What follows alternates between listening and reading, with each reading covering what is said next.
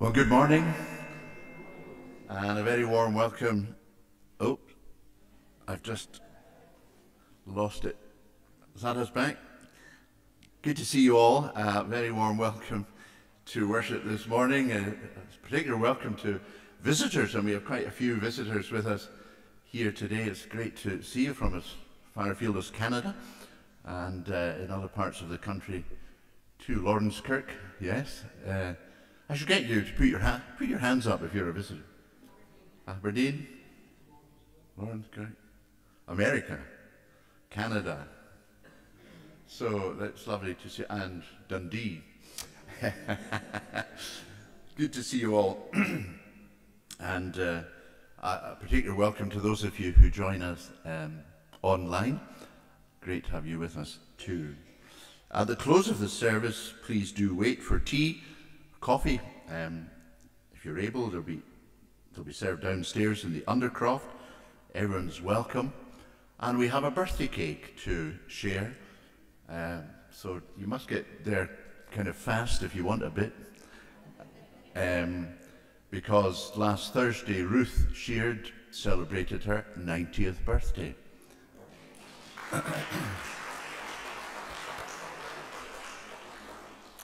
So congratulations, Ruth, and we're delighted to have Jessica and Richard, your niece from Canada, with us, and her husband today. Among the other intimations, let me highlight first the bells service next Sunday, which will include a celebration as announced in the written notices of our magnificent bells and our magnificent bell ringers. We'll be reflecting on faith and the creative arts. And also volunteers are sought to assist at our fringe events. During August, our building here will host over 70 performances during the Festival Fringe.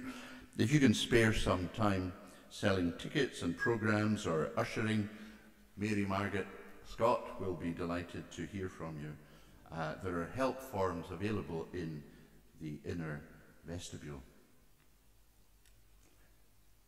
Our call to worship is in the words of the familiar, much-loved 133rd Psalm. And the response is in bold. How very good and pleasant it is. It is like the precious oil on the head.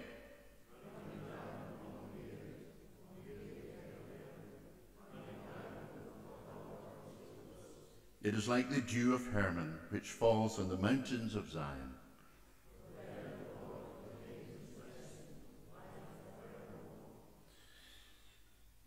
We worship God together, singing our first hymn, number 715, Behold the Mountain of the Lord.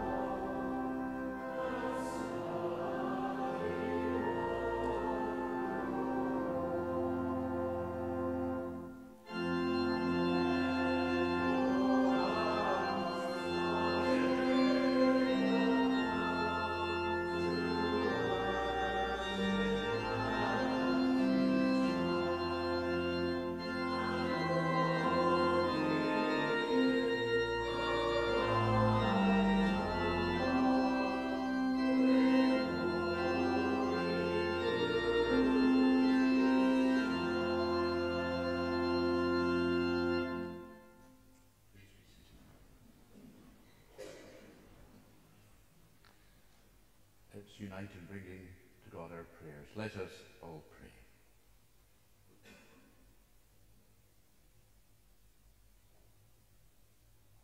Almighty and eternal God, full of grace and goodness, of holy love and endless kindness, we gladly bow our hearts in humble, adoring worship. We contemplate with wonder all that you have made, the works of your hands, from the mind-numbing immensity of the universe with its myriad planets and galaxies, to the singularity of a little summer flower. We are in awe of your wisdom, power, and creativity. What are human beings that you are mindful of them, mortals that you care for them?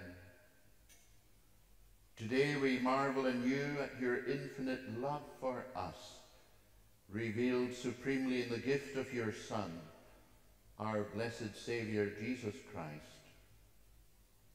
You have made us a little lower than the heavenly beings and crowned us with glory and honour. You have given us dominion over the work of your hands, with responsibility to care lovingly for your good earth and its creatures. We owe our very lives to you, in whom we live and move and have our being. Gracious God, we come this morning to seek your mercy and forgiveness. In our sin and folly, we have forgotten you, imagining that we can order our own lives and control our own destiny. In pride, we have aspired to be God, with no need of our Creator. Turning our backs on you and posing as deity, we have ended up in a complete mess and have exploited and polluted your good world. Have mercy on us. Teach us the way of wisdom, learning the fragility of our existence, the uncertainty of tomorrow, the transience of our lives. We thank you that you have not abandoned us, but are calling us to yourself in humility, in repentance, in faith, in love, to discover again our true place in this amazing order, this theatre of your glory, as those who have been made above all else for you, and in that relationship of love, finding how to relate to our fellow human beings and to our world. Your mercies, Lord, are so great. Forgive our cold ingratitude and foolish pride. Give us grace to face the painful truth about ourselves and set before our eyes the cross of our Saviour Jesus, who is our hope and our life, who beyond all deserving has loved us, and while we were yet sinners died for us. Come to us today in the transforming power of your Holy Spirit. Make us a people of faith, love, and compassion. May we and all find in Christ the peace that you long to give us, peace with God and the peace of God that transcends all understanding. Strengthen us to meet the challenges of our daily lives with faith and patience. Draw near us now and give us joy in our worship. May we and all people turn our face to you, our Creator and our Saviour, and with gladness acknowledge, O Lord, our Sovereign, how majestic is your name in all the earth. Through Jesus Christ our Lord, in whose name we continue to pray together in the words he taught us, saying, Our Father in heaven, hallowed be your name. Your kingdom come. Your will be done on earth as it is in heaven. Give us today our daily bread.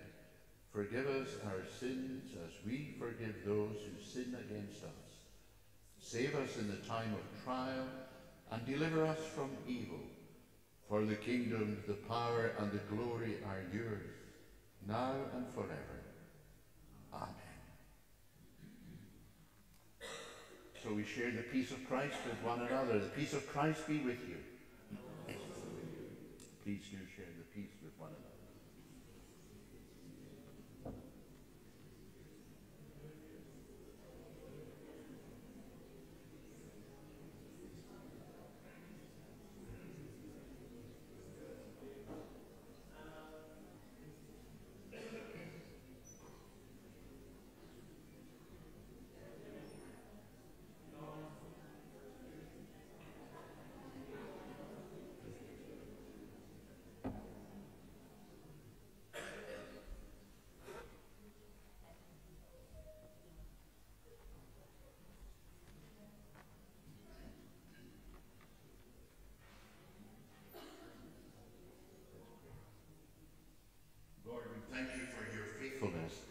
And that we can always trust in your unfailing mercy.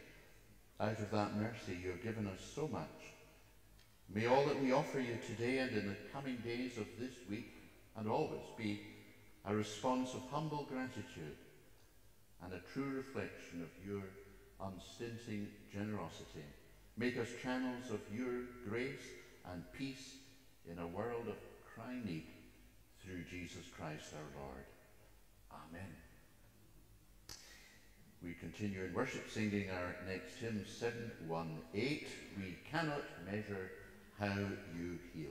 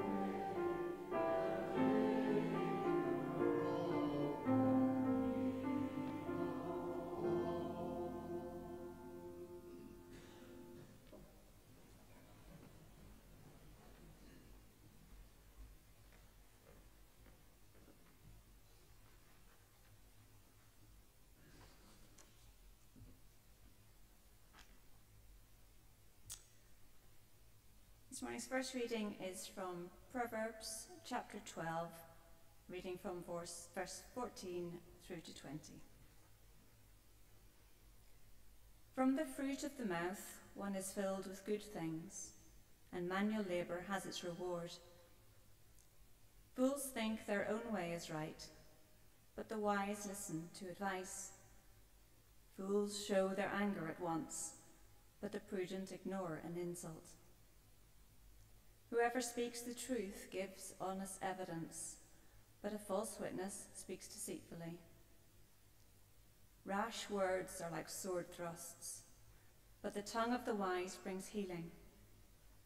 Truthful lips endure forever, but a lying tongue lasts only a moment. Deceit is in the mind of those who plan evil, but those who counsel peace have joy.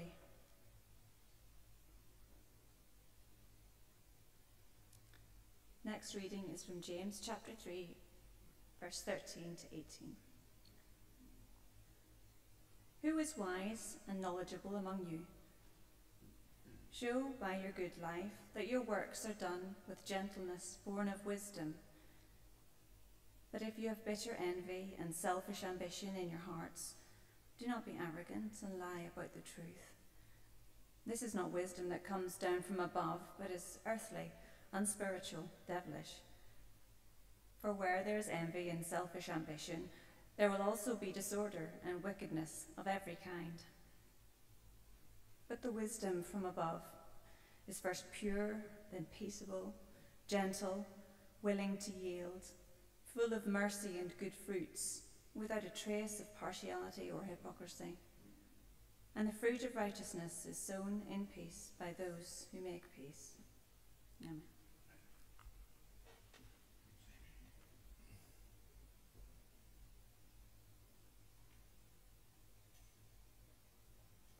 So we stand to sing our next hymn, number 755, Be Still and Know That I Am God.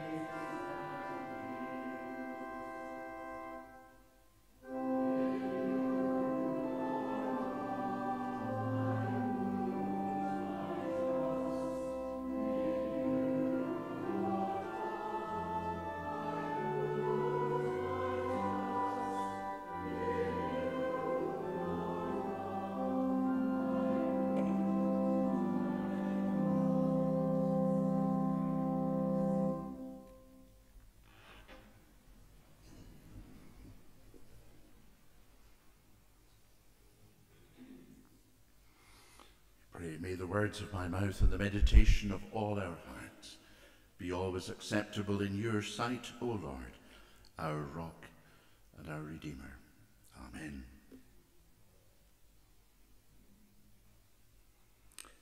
Blessed are the peacemakers, for they will be called children of God. These words of Matthew 5:9, the seventh of the 8 so-called Beatitudes in Jesus' Sermon on the Mount, are our basic text this morning. Although not in either of our readings from Proverbs and James, they stand, I think, in the closest relationship to them both. The Beatitudes, Billy Graham sometimes called them the beautiful attitudes, are the introduction to Jesus' Kingdom Manifesto, in which he sets out in the Sermon on the Mount They sum up Jesus' teaching about what it means to live as children of God's kingdom. And in them he declares the blessings of God's kingdom and gives a vision of a world redeemed by love and the qualities of Christian discipleship that will contribute to bringing that about. This month marks the 28th anniversary of the Srebrenica genocide, and as the moderator encouraged us to do, we join with many others in remembering that terrible atrocity and in seeking to learn important ongoing lessons from it. Most of you will be aware of what happened in Bosnia-Herzegovina in the month of July 1995. The context in the aftermath of the breakup of Yugoslavia was a plan hatched by ultra-nationalists fueled by hatred and division to create a greater Serbia of ethnically pure Serbs. And this required, they judged, the ethnic cleansing of Bosniak Muslims from Bosnia and Herzegovina.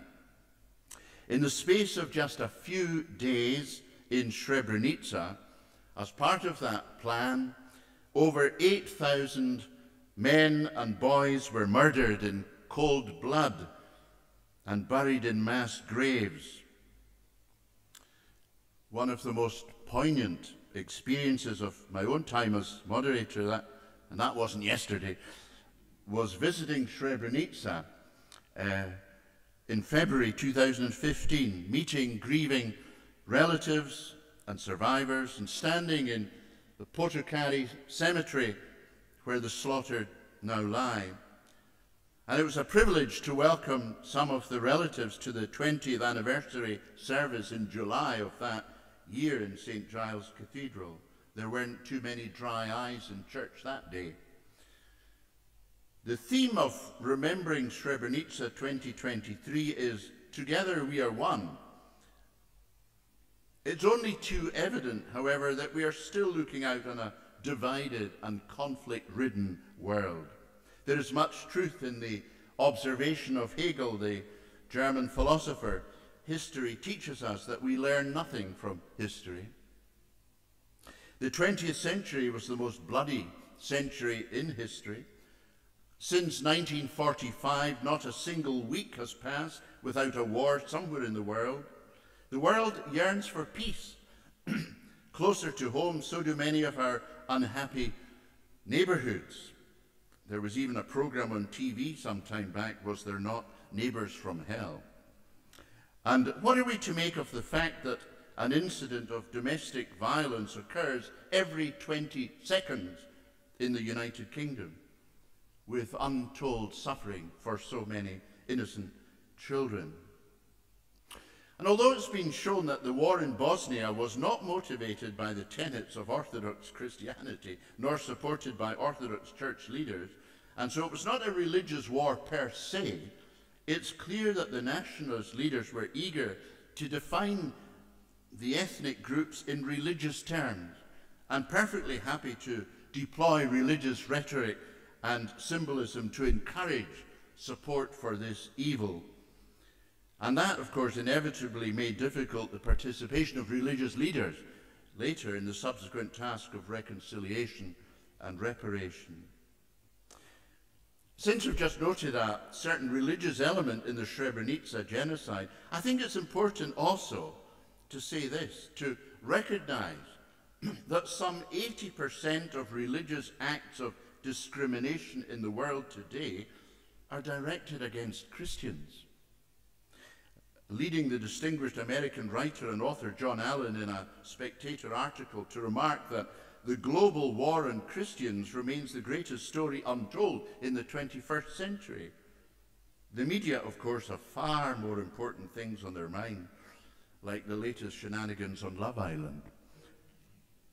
I'm reminded often of the title of a 1963 comedy film, It's a Mad, Mad, Mad, Mad World.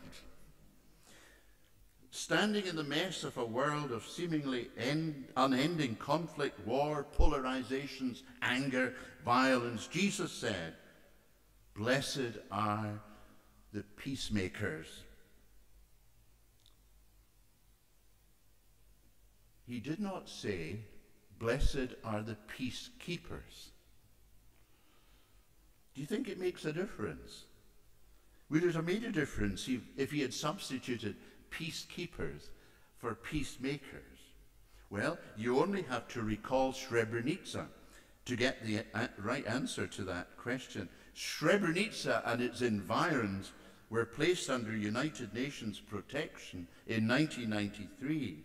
And in July 1995, Dutch UN troops, with their distinctive blue helmets, looked on helplessly while Bosnian Serb soldiers engaged in their genocidal executions, thousands upon thousands upon thousands of them over a weekend. Peacekeeping refers to the attempt to secure peace by force. The United Nations peacekeepers deploy tanks and troops and weaponry of all sorts. They try to keep otherwise warring groups apart, and there's a place doubtless for that. And there may be something indeed to be said for their efforts. But where there is no will on either side, there is no peace at all. It's an exercise in what Jeremiah spoke of as superficial treating of the wound, as saying peace, peace, when there is no peace. What our Proverbs and James passages also refer to is something radically different.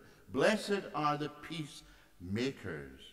Just take the two constituent parts of that word, which interestingly occurs only here in the New Testament, a hapax legomenon for the grammarians among you. In Jesus' Kingdom Manifesto, peace links into the great narrative arc of Scripture, revealing at its heart God's agenda of peace for his world. It's an agenda centered on and ultimately achieved by God's own coming among us in Jesus, into the ugly messiness of a world broken and torn apart by human sin and folly. A key passage here is Paul's magnificent description or depiction in Colossians of Christ as the supreme peacemaker, Colossians 1:20. In that verse, Paul uses the verbal equivalent of the noun that Jesus uses in Matthew, and he says this: "For in him," that is Christ, "all the fullness of God was pleased to dwell, and through him God was pleased to reconcile to himself all things, whether on earth or in heaven, by making peace through the blood of his cross." An extraordinary passage with an unmistakable universal thrust, which gives a real headache to some who struggle to make it say something other than what Paul clearly says. Peace, eirene, shalom, these great words open before us the biblical vision of God's good creation, marked by wholeness, harmony, balance, coherence, in which all of nature and humanity relate in peace within the abundance of God's own peace, together as one, in relations that reflect his justice, his unity, his love. And if that's the picture of Genesis 1 and 2, when we turn into Genesis 3, we have this picture of the tragic fracturing of these relationships, when all becomes sin and shame. Shameless hubris married to blatant disobedience, the ugly roots of the ongoing human predicament and tragedy. Because the tragedy of the human problem remains the problem of the human heart. But the heart of the Christian good news is this, to complete that verse of Newman's great hymn that I alluded to: "O loving wisdom of our God, when all was sin and shame, a second Adam to the fight and to the rescue came." A second Adam. Peace on earth, the angels sang at his birth. He is our peace, said Paul. His victory on the cross was one of peace. See, as individuals, we long for peace. Peace with God fundamentally. peace within ourselves, peace with one another, peace in relating to the natural world, the environment in which we live. And Christ himself is our peace. And the great peacemaker is still looking, as it were, for volunteers, recruits for his Peace Corps. People committed to spreading his peace all over the world, through themselves first believing in and following him as his disciples, the great Prince of Peace. It's what hearts everywhere are yearning for. Ernest Hemingway, the great writer, in his short story, The Capital of the World, set in Spain, tells of a father and son. Paco, a very common name in Spain, at least at that time, and with ambitions to become a matador and to escape his father's, restrictive control. Paco runs away to the capital, hence the title of the story, the capital, Madrid.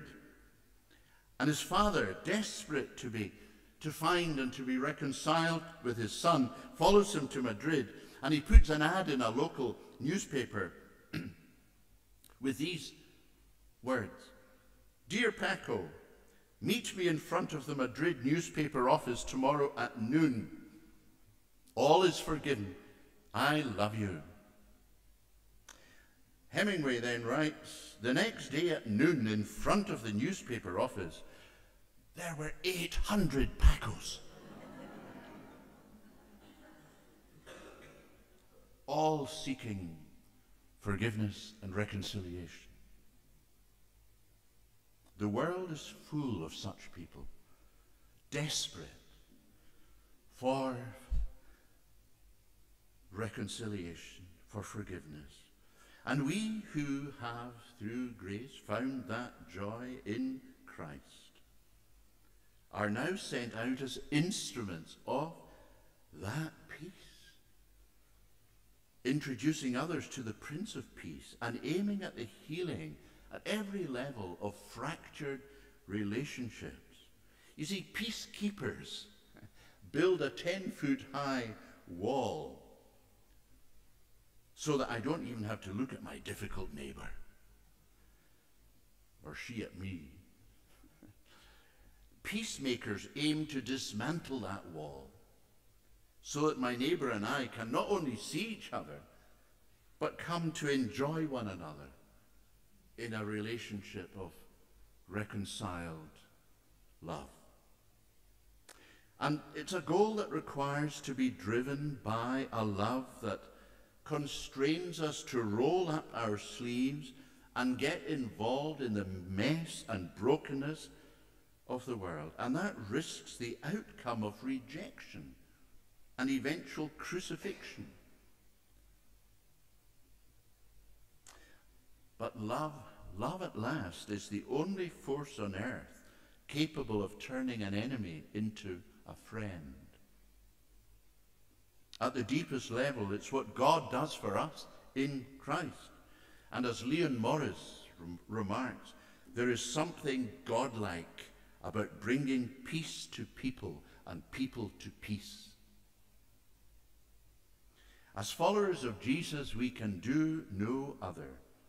When relationships are failing, we must be the ones to reach out and build bridges. We must try to discover the chemistry of conflicts and see what we might be able to do to help bring hope into that situation. We must be willing to go out of our comfort zones in the pursuit of peace and reconciliation. And that is difficult. That is extremely difficult. Paul wrote to the Romans, the Christians in Rome, chapter 12 of his letter, if it is possible, so far as it depends on you, live peaceably with all people. If it is possible, it may turn out not to be in particular case, but that is still the goal. And challenging as it is, as our Proverbs reading reminds us, this is the way to joy. And as James told us, It's also the path of true wisdom, the wisdom that recognizes the truth of remembering Srebrenica's 2023 theme, Together We Are One. We're not so naive as to imagine our peacemaking endeavours will always bear immediate fruit. Stanley Hauerwas, the Christian ethicist, writes about the integral link between the securing of peace and the passage of time. Time can be a huge factor here. It can be long-haul work, and we may not even see its results in our own time. But we do sometimes see the efforts in this direction crowned with success by God's blessing. And that is something very, very special to see. You may have heard of the tradition of Japanese pottery known as kintsugi, if I'm pronouncing it correctly. Kintsugi, meaning golden joinery.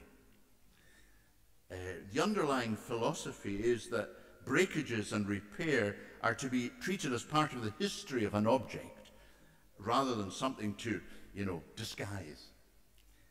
So a broken ceramic vessel is put back together, but not in the original form.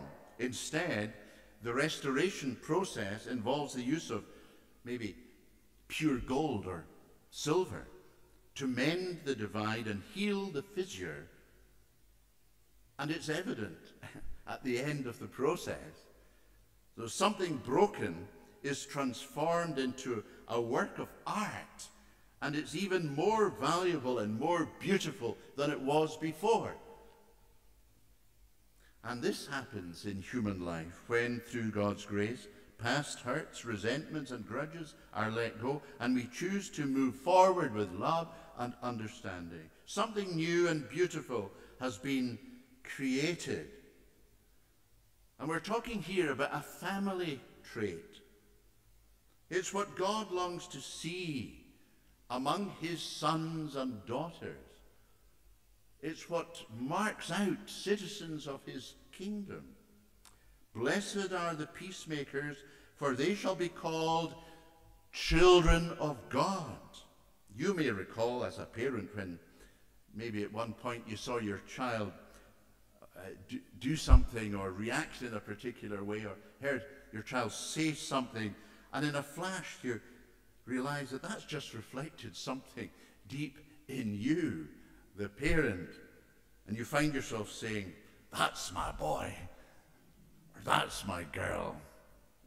And I believe there's something that corresponds to that in God when he sees us through his own grace, doing what we can, depending on him, maybe in the face of heavy odds, or in what we feel is a pretty insignificant context, to promote the cause of peace.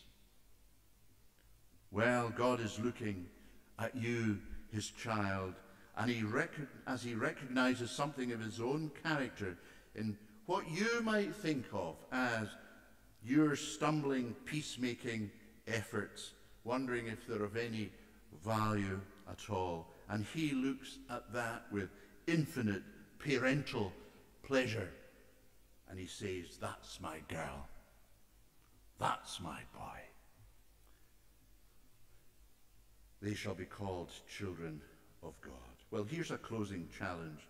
What is the one thing you could do this week to live that imagined, longed-for kingdom future of shalom that we pray and work towards, when in the fullest sense, together we are one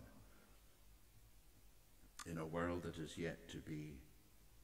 Reflecting on that, and in closing, can I invite us all to join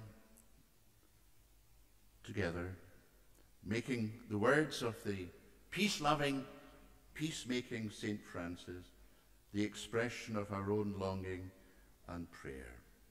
The words are on the screen. Shall we, as able, pray together? Lord, make me an instrument of your peace. Where there is hatred, let me sow love. Where there is injury, pardon.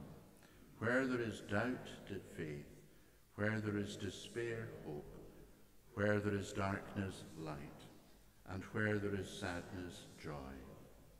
O divine Master, grant that I may not so much seek to be consoled as to console, to be understood as to understand, to be loved as to love.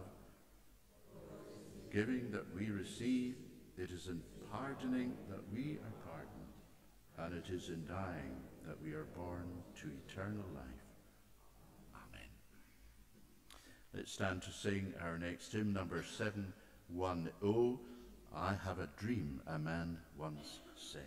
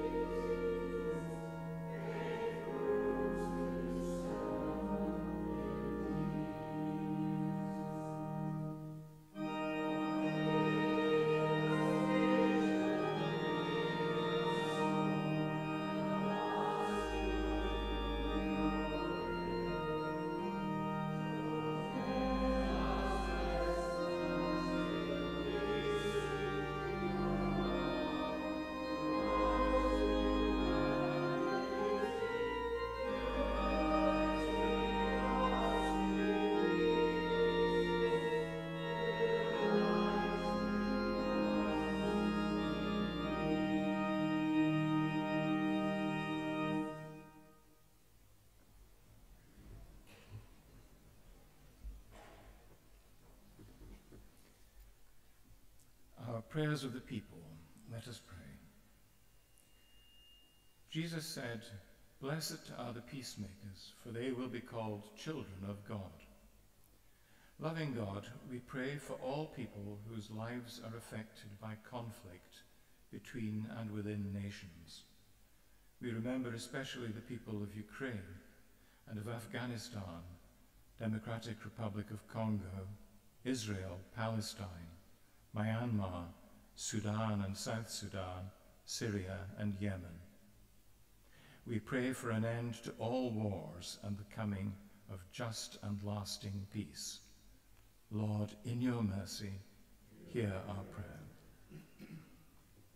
We pray for those whose communities continue to be scarred by past conflicts.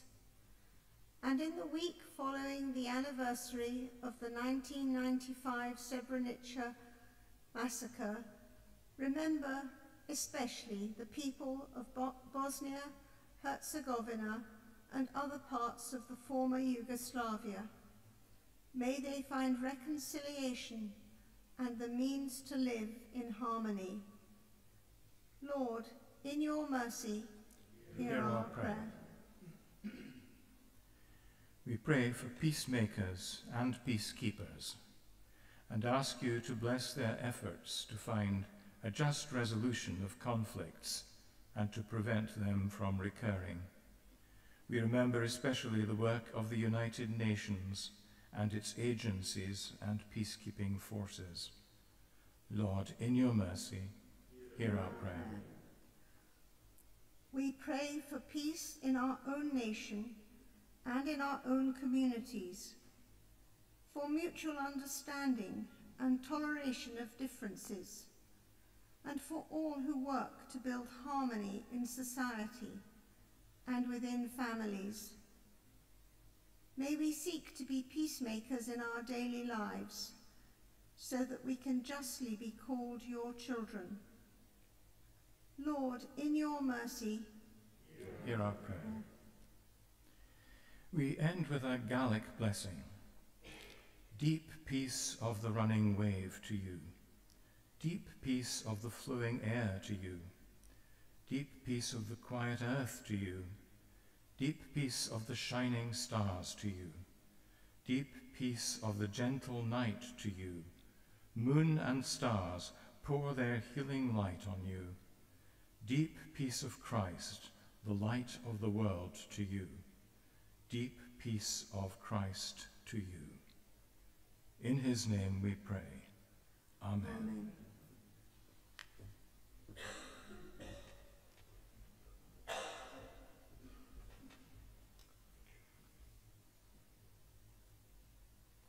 So we come to our closing hymn this morning, number 159. Lord, for the years your love has kept and guided. Stand to sing.